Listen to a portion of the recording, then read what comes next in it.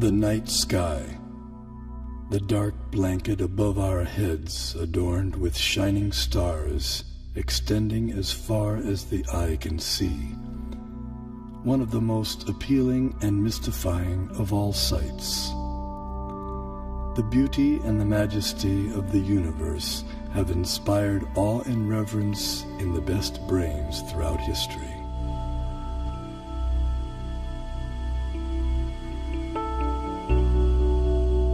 There is a perfect brain behind all the natural physical laws. This most beautiful system of the sun, planets and comets could only proceed from the counsel and dominion of a powerful and intelligent being.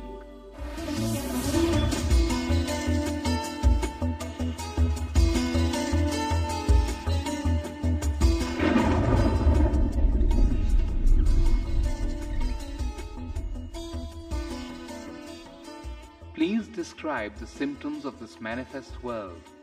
What is its background? How is it created? How is it conserved? And under whose control is all this being done? Many millennia ago, an advanced civilization revealed the mystery of the origin and nature of the cosmos. The term Vedic refers to the civilization of ancient India. Angkor Wat, the world's largest temple complex, with walls nearly 1/2 mile on each side, was built between 1112 and 1150 AD in Cambodia. Astronomy and Vedic cosmology are inseparably entwined at Angkor Wat. The central towers represent Mount Meru, the cosmic axial mountain. The 5 internested rectangular outer walls and moats indicate chains of mountains enclosing the world and the cosmic oceans beyond. Science Journal noted that Angkor Wat had encoded precise calendrical, historical, and cosmological themes into the architectural plan for the temple. As many as 18 astronomical alignments have been identified within its walls. Rarely in history has any culture given rise to a structure that so elaborately and expansively incorporates its concept of the cosmos. Similar integration of cosmology and architecture is seen in the massive Indonesian temple at Borobudur. The temple was laid out using the ancient method of Vastu Purusha Mandala. This square diagram harmonizes architecture with the annual movements of the celestial realm.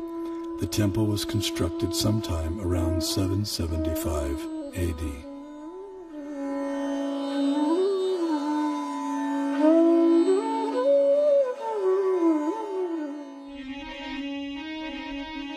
His Divine Grace A.C. Bhaktivedanta Swami, also known as Srila Prabhupada, author of 84 books on Vedic knowledge and founder of the International Society for Krishna Consciousness and the Bhaktivedanta Institute.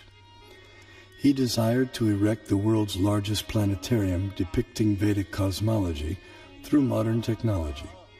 He hoped that this gigantic virtual 3D animated model would give the contemporary world access to the Vedic cosmos.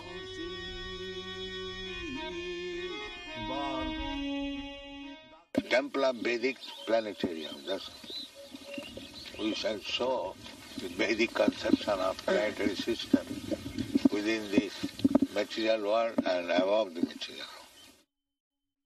Vishwanandana Swami, a prominent scholar of Vedic cosmology in the line of Shripad Madhvacharya, feels that the planetarium will expand the horizons of modern cosmological knowledge. We have a lot of information about this universe in our Vedic and Puranic scriptures. So certainly, a person who is interested in exploration, he would get some material for exploration. The planetarium had many different exhibits, so he wanted some exhibits that would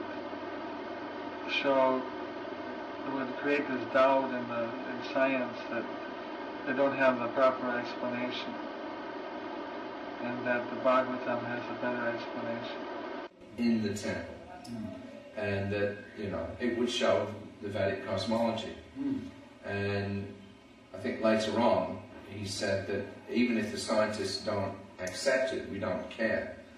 You know, we just show what's in the Bhagavatam. We don't care whether people accept it or not, but we should just show it. In a letter to Bhakti Swarup Damodar Swami, Srila Prabhupada delineated 4 phenomena to be explained in the planetarium. Explain the passing seasons, the eclipses and the phases of the moon, and the passing of day and night, etc. Then it will be a very powerful propaganda. The literature of that period contains a wealth of cosmological knowledge encoded in Sanskrit, arguably the world's oldest language. This knowledge has the potential to enrich our understanding of the cosmos we live in.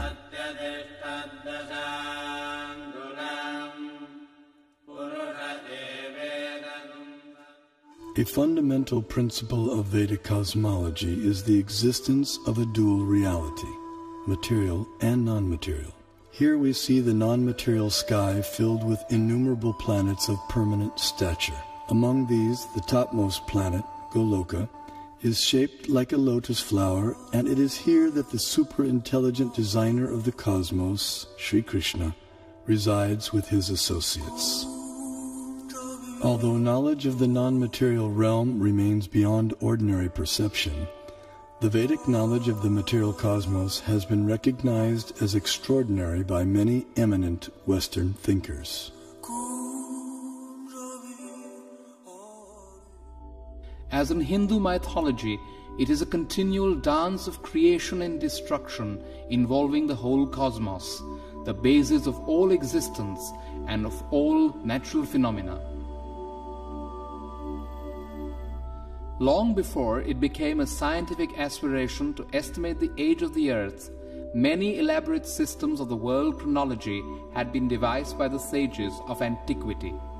The most remarkable of these occult timescales is that of the ancient Hindus. Indian cosmologists, the first to estimate the age of the earth at more than 4 billion years, they came closest to the modern ideas of atomism, quantum physics.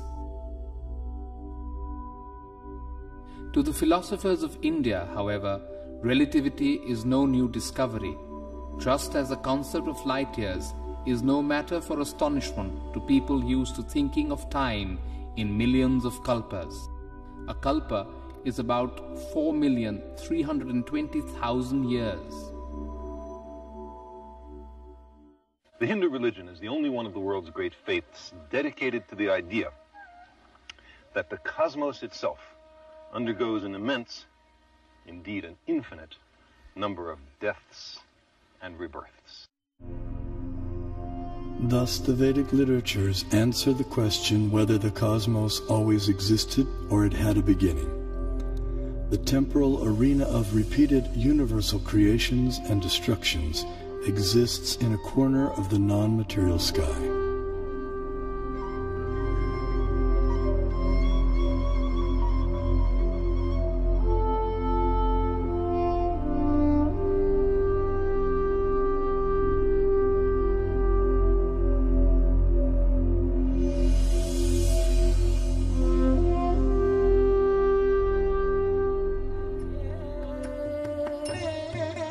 This material nature, which is one of my energies, is working under my direction, O son of Kunti, producing all moving and non-moving beings. Under its rule, this manifestation is created and annihilated again and again. The only religion in which the timescales correspond, no doubt by accident, to those of modern scientific cosmology. Its cycles run from our ordinary day and night to a day and night of Brahma. 8.64 billion years long, longer than the age of the Earth or the Sun, and about half the time since the Big Bang. And there are much longer time scales still.